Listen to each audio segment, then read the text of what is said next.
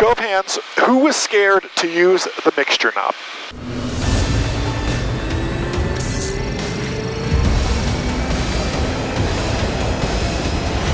Welcome to the Safer Pilot Challenge.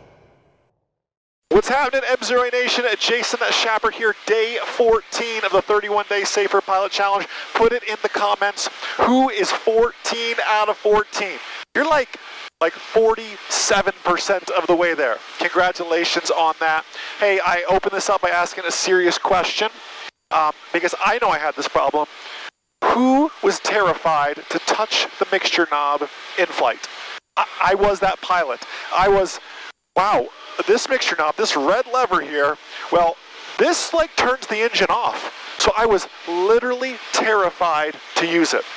Well, today I want to educate you on when to use the mixture in cruise flight and scenarios where you'd actually use it for takeoff as well. And then we're going to talk about lean of peak and rich of peak operations.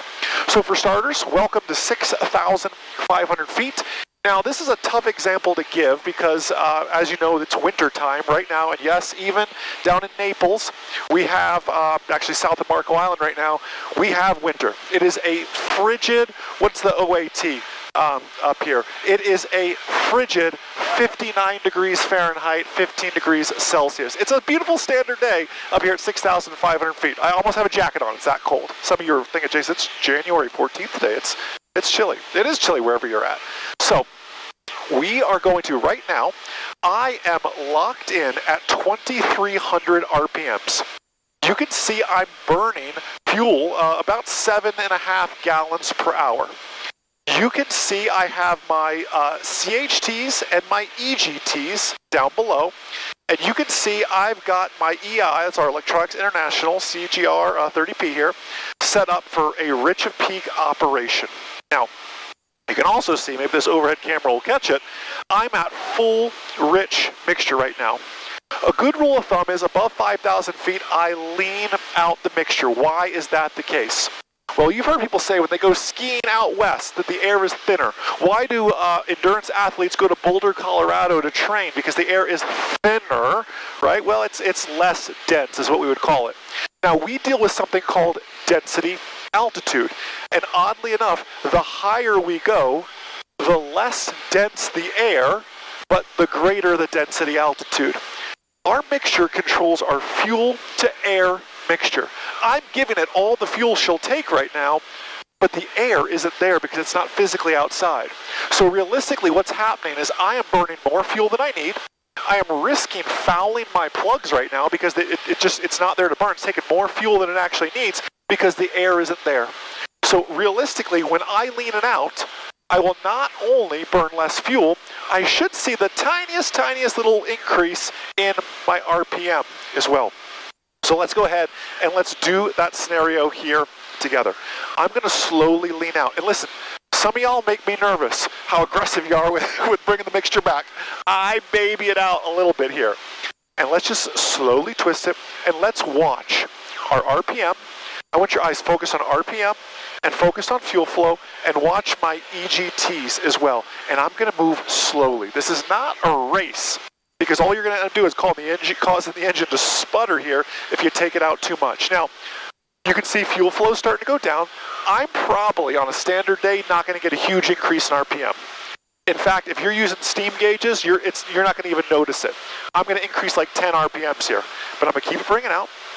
I'm going to get to about just shy of a rich of peak. Look, my fuel flow is pushing into the 6s now. I'm listening as well to my engine. I don't want to hear it sputter or anything like that. That's going to tell me I'm way too lean, and I'll bring it back in from there. Do you see I just got an increase in my RPM? Let's watch. My rich of peak is dropping into, see where it says like, right, I'm in the minus teens now, 19, 18.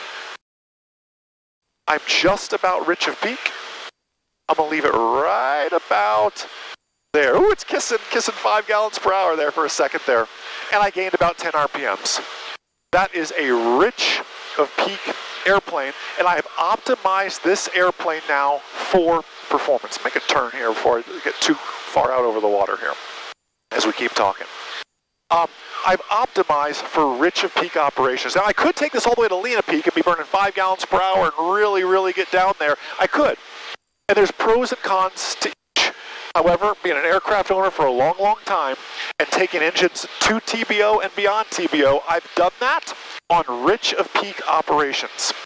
When I was teaching students on their solo cross countries, I would teach rich of peak operations. It's safer. It's better for the airplane.